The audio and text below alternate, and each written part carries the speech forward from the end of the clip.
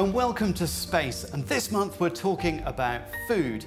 These days, when you go to orbit and you're an astronaut, the kind of thing you're given to eat looks like this. It's pre-prepared on Earth and then sent into space on a rocket. It's very nice, but what if you want to go on a long-duration flight? To do that, you might need to produce some food in orbit and make some air to breathe. Can it be done? We're here in Bremen and in Barcelona to find out.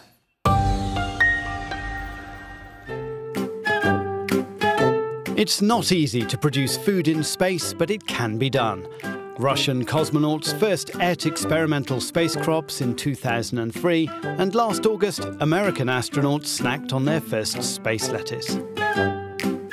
But spacefarers need much more to survive. Exactly how much has been precisely measured by a team supported by ESA. The basic figures that are used are 5 kilos per astronaut per day in terms of metabolic consumption. So that means 1 kilo of oxygen, 1 kilo of dehydrated food, and 3 kilos of water, which are used as drinking water and to hydrate the food. There are several projects underway to try to meet those different needs, including this experiment with rats and algae in Barcelona. It's part of the Melissa consortium, whose aim is to develop closed-loop life support systems for space travel. Here, the rats breathe oxygen from the algae, and the algae breathes CO2 from the rats. The rats, by breathing, are producing the CO2. The microalgae, they capture this CO2, and with the light in the photobioreactor are able to produce the photosynthesis, so producing oxygen, and then the oxygen goes back to the compartment with the animals, and this is done in a closed loop continuously. One of the great challenges the Melissa team has overcome is developing a system to almost instantly increase oxygen production from the microalgae. The illumination of the photobioreactor is more intensive or less intensive depending on the amount of oxygen that is required by the rats.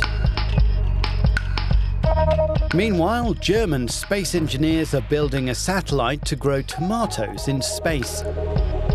The Euronews spacecraft will launch next summer and will spin around the Earth as the seeds germinate inside.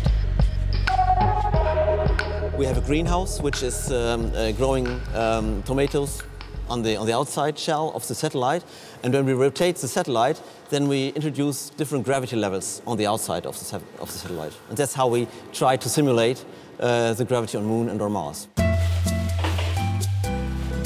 Next door are the space botanists. They prefer plants with a high ratio of fruit to plant mass, and they chose tomatoes for Euronews for a simple reason. The red fruit is easy to spot on camera. This is the Eden Laboratory here in Bremen from the German Aerospace Center. We are investigating the techniques around plants, so controlling humidity, controlling temperature, fertilizer solution, and so on. How to grow plants also on different planets, so for exploration of the humankind. This is microtina, really fast-growing, fast-flowering, fast-fruiting tomato, and in these experiment here we are checking, it's a control experiment, we are checking the crop solution for fertilization these microtina tomatoes. It turns on. When it comes to fertilizer, the space tomatoes will be watered by a natural byproduct of astronauts. Yellow element for your number one.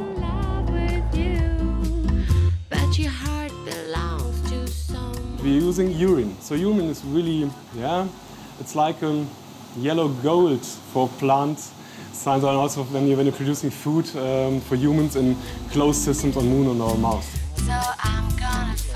The plants won't grow on soil in space, it's too difficult to manage, but the spin of the spacecraft should give the seeds a good idea of which way to grow roots or leaves. We found that a plant needs only 0.1 G for sensing the bottom or for sensing the direction. So it's enough also on Moon and on Mars. Here we have different boxes or different rooms. This here was microtina tomato. This one here is a bell pepper, and here we have some cucumber. Don't eat it now because it's a scientific grown cucumber, but I can tell you it tastes great. Back in Barcelona, the Melissa Consortium's next goal is developing methods to recycle solid and liquid waste from plants and animals. They're convinced that closed-loop systems are essential for long space flights. I think it's doable, and I think it's necessary. Growing plants in space is something we have to do. The longer the mission is, the more necessary it becomes. From the moment that we can't bring along all the food requirements of the astronauts, we have to find a way to produce this food.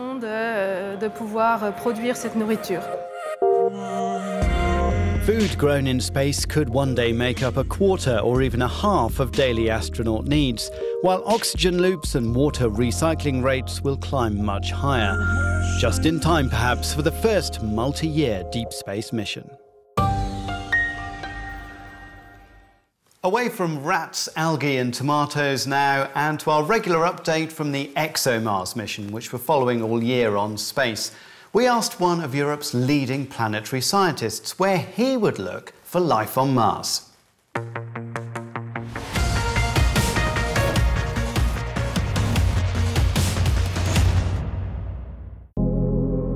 Bonjour. Hello, I'm Jean-Pierre Bibring. I'm in charge of one of the instruments that will analyze the samples that will be collected by the ExoMars rover. With ExoMars, what we're trying to find out is if, early in the history of Mars, there were conditions that allowed life to emerge, just as it did on Earth in the same period, from water and molecules brought from elsewhere.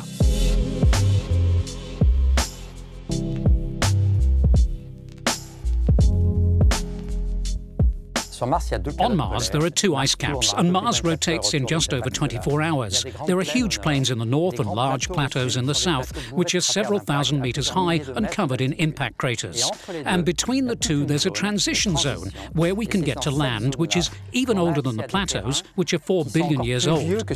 And we're convinced that if life began on Mars, that's where you should look for it. The hope is not to find a living organism directly, but if we find the precursors to living organisms in the form of macromolecules, it will already be a huge step, because it would mean that life is sufficiently robust to have adapted to the Martian environment. What's marvellous is that Mars has preserved the memory of the times when this emergence of life may have happened, and that's what we'll look for with ExoMars. That's all for now. I'm going to enjoy some of this space food. You can watch other episodes of Destination Mars and keep up to date with space news on our website. See you next time.